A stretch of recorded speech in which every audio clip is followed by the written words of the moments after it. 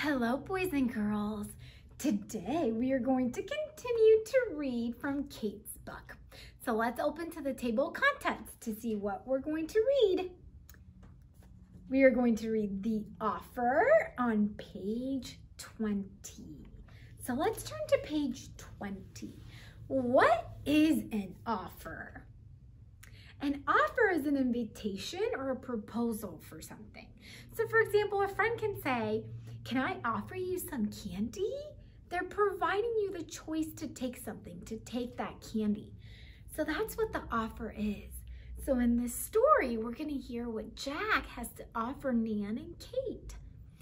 So boys and girls, as always, before we start reading, there's some vocabulary words we need to review.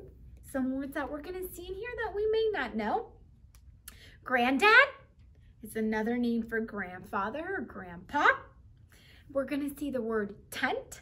A tent is a shelter that you can kind of pack up in a small bag and can carry it. It's made of plastic, and then when you get somewhere, you can put it together using poles. You usually use it to go camping. Okay, so let's read the offer.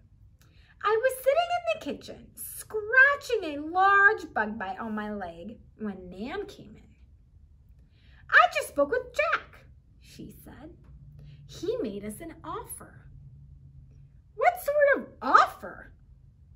"He offered to take us camping with him and Max." "Who is Max?" "Max is 9, like you. Jack is his granddad." "What would we do?" I asked. "Well, we would hike and look at rocks and cook lunch and dinner outside, look at the stars and sleep in a tent." "Gee," I said, "that sounds like fun. When can we start?" "Tomorrow morning," Nan said.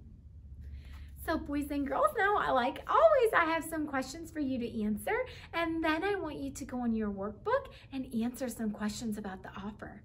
Have a good day.